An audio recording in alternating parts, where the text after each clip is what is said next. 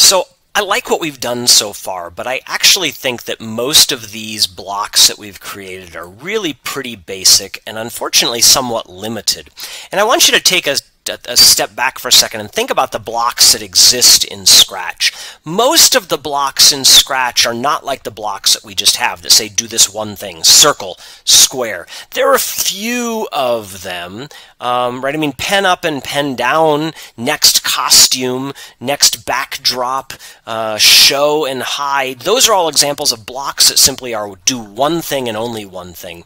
But most of the blocks that we have actually have the ability for us to provide parameters, numbers that are used in the creation of that particular shape or in the performance of that particular command. So for example, we didn't have a move block that always moved 10 steps. We have a block that says move 10 steps, but we can change this 10 to 100. We can change this 100 to 75. So we can move different amounts, different times. I want to show you how we do the same thing here for square. I don't want a square block that's always going to make squares of 75. I want square blocks that are sometimes going to make squares of 75 and sometimes make squares of 100 and sometimes make squares of 10. I mean, what I really want is a block that says square size 10, square size 100, where the 10 100 is just like this is. It's a block. It's a circle we can put information in, and we can do that with my blocks, and that's the additional features that we didn't play with before. So I want to do this. I want to type in here square size. And so I'm going to do that. That's sort of what I want my block to look like. But now after this, I want to have the ability to put in the number that I'm going to be using. And so you'll notice there are 3 features down here that we can add. We can add numerical or text input, which is what I want here.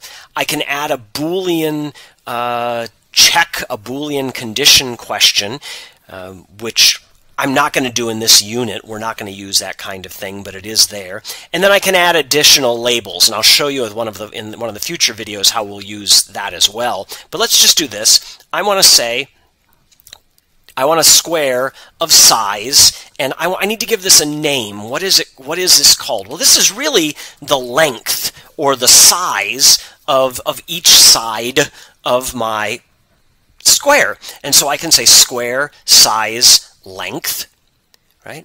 And I can make that. And now we get something very, very different here. I'm going to really move these out of the way because I want to be able to see this clearly.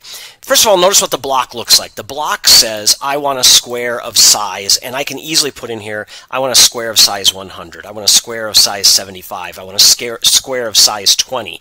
I can put a number in there. Okay, I can put a number in there, but how do I write this code here so that it uses it? Well, again, a square is really basic, right? A square is 4 times I want to move forward and turn 90 degrees. And so the question is, how far forward? When I drug this block out, it said move 75 steps. But how many steps do I want to take? Well, I really want to take whatever they give me in this block, right? I mean, if somebody calls the square, oops, went right past it, they're going to call this square and they say, I want a square with sides of 150. I want to use that information of 150 here to move 150 steps. And the way that I can do that is that up here in the definition, when it says define the square of size length, this length block right here, that length peg, can actually be pulled out of there, and I can drop it in here. And so this says whatever they gave me when they said square of size 150, I want you to use that 150 and move 150 steps. So I'm in fact going to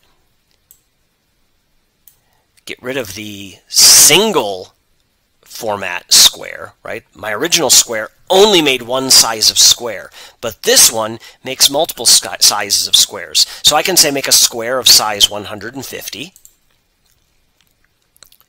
right? Make much bigger squares. Or I can say, oh, no, that's too big. I really want squares of size 100. So, right? So I can just change this. I can rerun it. Now I'm producing much smaller squares. Oh, no, I still want even smaller. I want squares of size, oops, I want squares of size 15.